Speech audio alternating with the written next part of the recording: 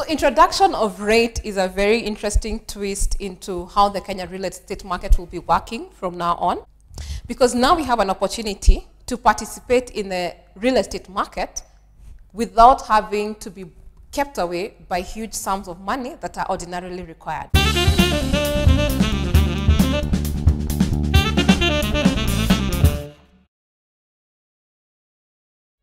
So now with the introduction of REITs in Kenya, it's a very interesting twist to how the real estate market will play, because now you have an opportunity to play in this market even without large sums of money that were previously required for you to be part of it.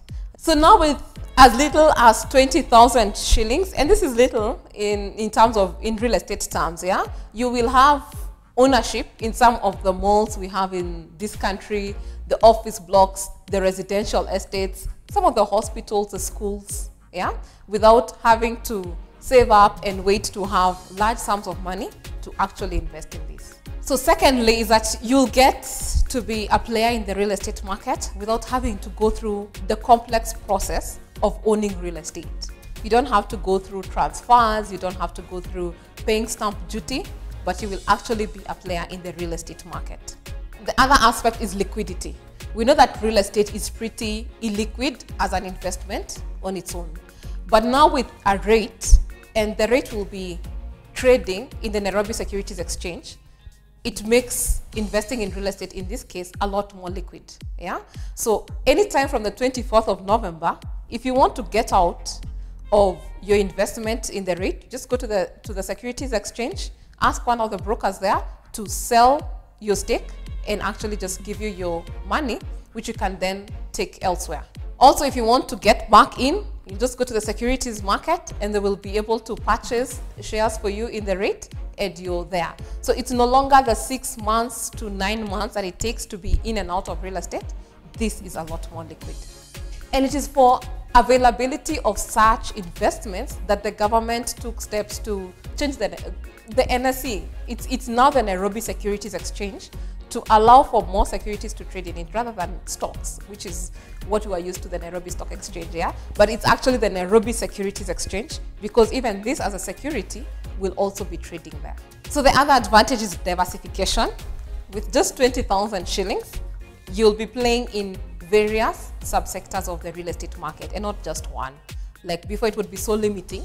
Like if you think where you can invest 20,000 shillings, it would possibly be bare land. But now you will be playing in a mall, or actually a couple of malls, office blocks, residential estates. So the portfolio is diversified to also shield the investor from, you see, at times these various subsectors will play differently in terms of their returns. So you're shielded from the effects of that by the diversification of the portfolio. The other aspect is simplicity of tax. So the current incentive by the government is that income from a REIT portfolio will not be subject to either corporation tax or income tax at 30%. The only time that income will be taxed is it's when it's being redistributed to the investors, which will just be withholding tax at 15%.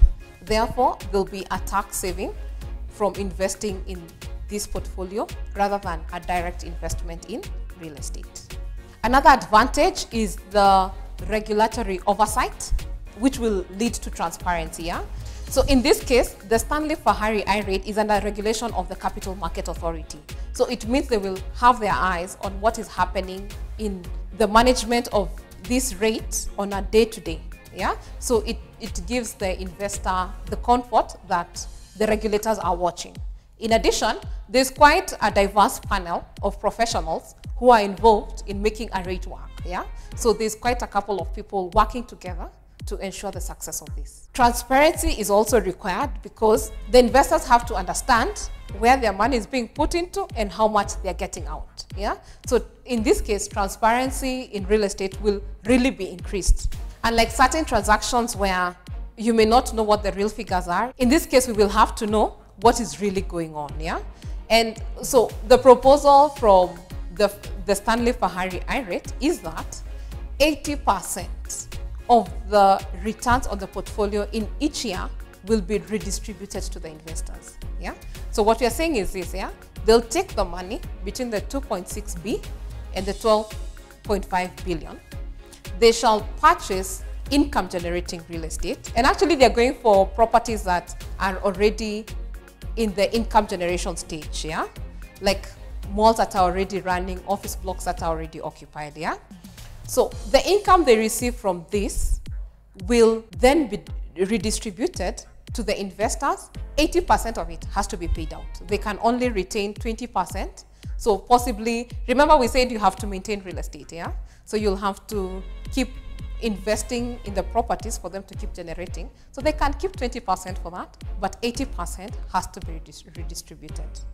Also remember the beauty is, yeah, in the commercial properties, because some of these properties are already running, it means there's already signed leases of up to 6 years. It means for the next couple of years that one, the income is assured, and it's also very likely to, it's easy to project what the income shall be, irrespective of what is happening in the market, yeah?